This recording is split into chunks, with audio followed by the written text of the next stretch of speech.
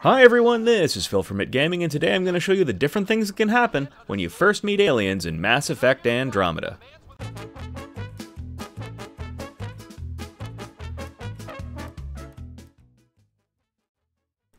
After crash landing on Habitat 7, you and Liam will first stumble across these aliens. Now these aliens are patrolling a crash site with your friend Fisher pinned down in it, and in this situation you have two things you can possibly do.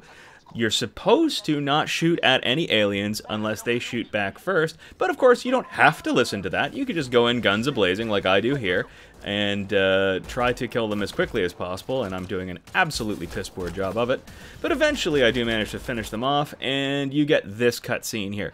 Now, it's really not too bad. Fisher survives. He's got a broken leg, but other than that, pretty good. You lament having to shoot at them first, but, well, what do you do?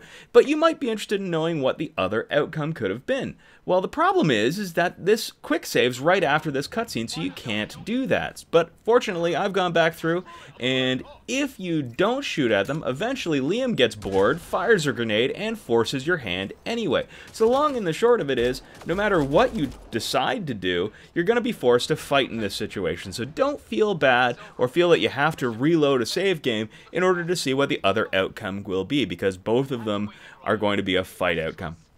If you found this video useful, please feel free to leave a like or a comment, or better yet, subscribe to the channel. And as always, have fun out there.